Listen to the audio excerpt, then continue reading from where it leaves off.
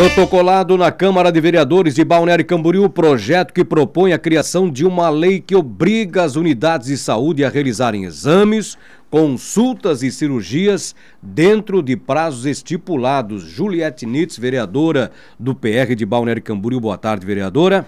Boa tarde, Elias. Boa tarde a todos os nossos ouvintes. Ou bom dia para quem ainda não almoçou. Pois é.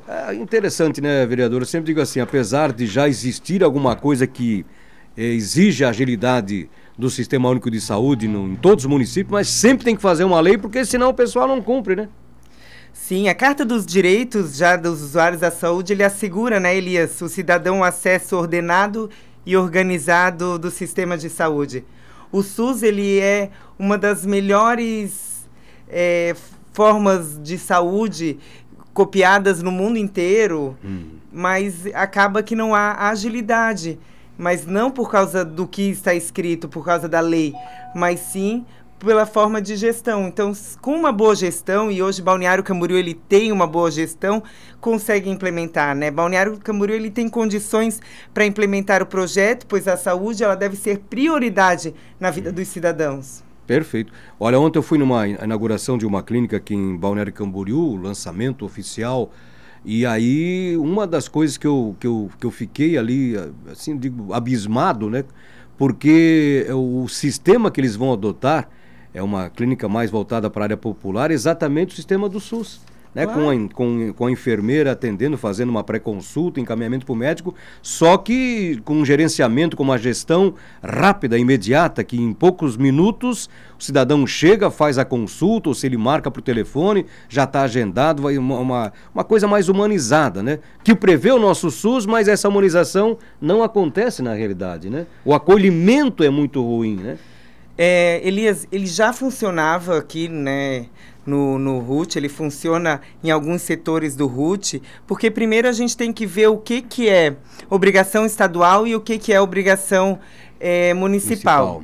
Por exemplo, as UTIs é obrigação estadual. Se em 72 horas o paciente não conseguir uma vaga na UTI, a gestora, a técnica, ela tem que ir até o Ministério Público e comprar vagas. Aconteceu na gestão do Periquito, junto com a técnica, a diretora do RUT na época, né, a Paula Mateus. Até foi um caso muito falado daquela guarda municipal, que ela sofreu um problema neurológico e ela foi para o Ministério Público. Em 72 horas a diretora conseguiu uma vaga em Joinville. Os cidadãos vão lembrar desse caso. Então foi um caso bem polêmico, mas que conseguiu e que fez toda a parte necessária. Então, hoje nós precisamos priorizar a saúde do município, né? Aí a matéria que saiu aí vinculada em alguns jornais é que vai gerar custo à administração. Não, se fizer uma gestão de qualidade, não gera custo, porque nós colocamos um tempo, um prazo que é razoável, né? Nessa proposição sua, vereadora Juliethe, qual seriam esses prazos, então? Seria 30 dias para exames médicos, 45 dias para as consultas e 60 dias para a cirurgia eletiva, onde a pessoa ia lá ia lá na Secretaria da Saúde para fazer a requisição. Então, são prazos razoáveis. Não estamos pedindo para amanhã a pessoa ser atendida. Razoável a partir do momento que a gente sabe que tem casos aí de pessoas que estão há 1, 2 anos esperando, né, um encaminhamento, esperando uma cirurgia, né? Isso é... Com certeza. Por exemplo, a gente sabe que a Secretaria de Saúde, a atual administração, tem dito muito assim, olha, estamos zerando a lista de espera porque fizemos um mutirão. Não seria necessário a realização de mutirões se alguns prazos, como a senhora propôs aí, sejam cumpridos, né? Claro, Elias, eu só estou querendo regularizar um case que já foi de sucesso, que já foi implementado, né?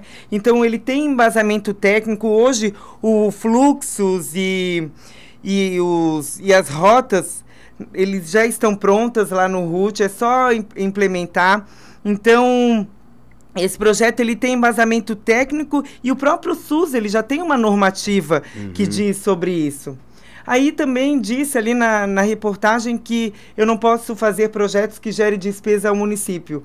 Pelo contrário, o STJ, o Supremo Tribunal de Justiça, já disse que pode ser feito projetos por vereadores que gere despesas. O meu projeto ele não gera, ele gera só se não conseguir fazer no prazo que está na lei. Porque não precisa gastar mais para fazer uma coisa que já está previsto pelo próprio SUS, né? Isso. Mas, se for para a saúde, nós, vereadores, podemos protocolar projetos que gerem despesas. Porque saúde é prioridade. Saúde é o que o cidadão busca, é o que o cidadão precisa. Né? Não podemos mais deixar gente morrendo na fila de exames, na fila de cirurgias. Nós temos que cuidar do nosso cidadão de Balneário Camboriú.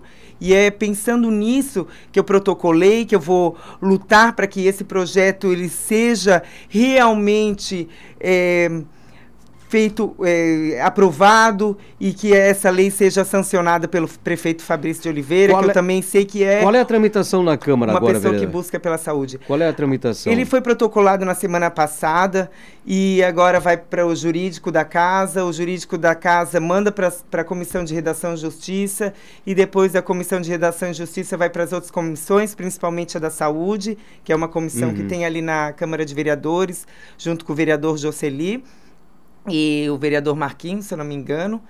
E depois dessa comissão e de todas as comissões prontas, daí vai para o plenário para discussão e depois para votação.